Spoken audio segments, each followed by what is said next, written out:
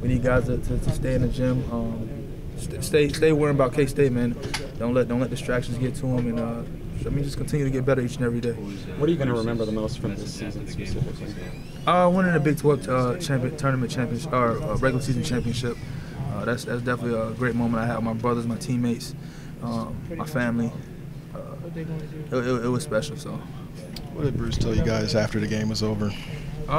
Just really appreciate it, how he appreciated us, not just the seniors, but everyone, the coaches, the other players outside the seniors and the staff, GAs, and just really giving thanks to everyone that allowed us to have a special season. Describe your emotions right now. I'm kind of even keel right now. I had some emotions when I first got in the locker room, but right now it's just kind of reflecting on the game and thinking what I could have did better.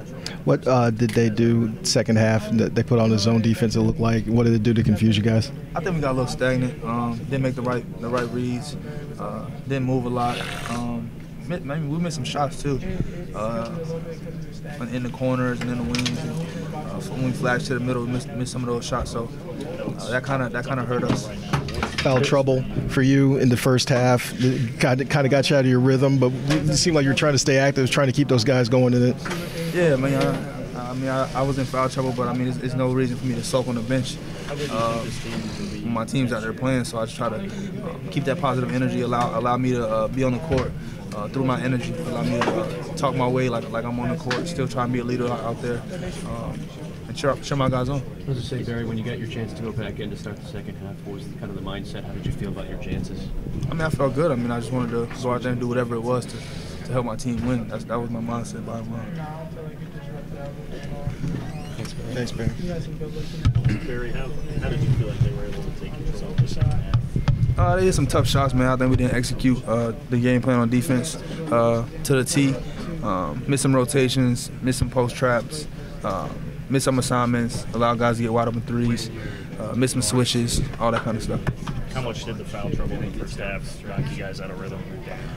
It was tough. We just had to adjust to the fouls and the way the game was going to be called. It was tough. I think we were kind of used to those Big 12 being too physical and things of that nature, so we kind of had to dial it back a little bit.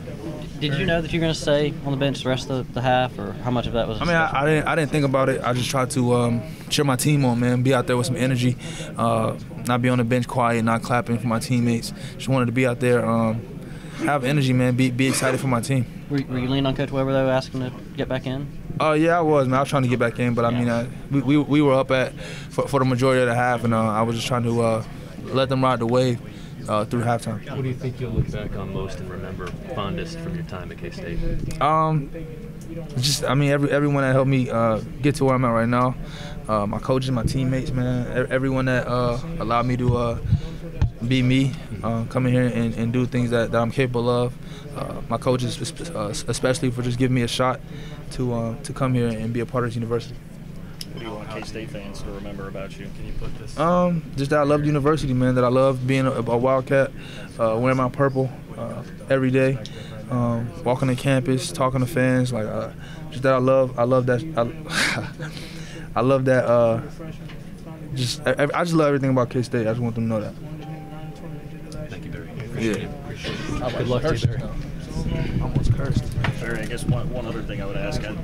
Most people, I think, would look at this team and say, losing a great senior class, what can they do next year? What do you think this group can do next year with the guys coming back? We got key pieces, man. We got guys we lost 3 seniors, and one of them didn't really play.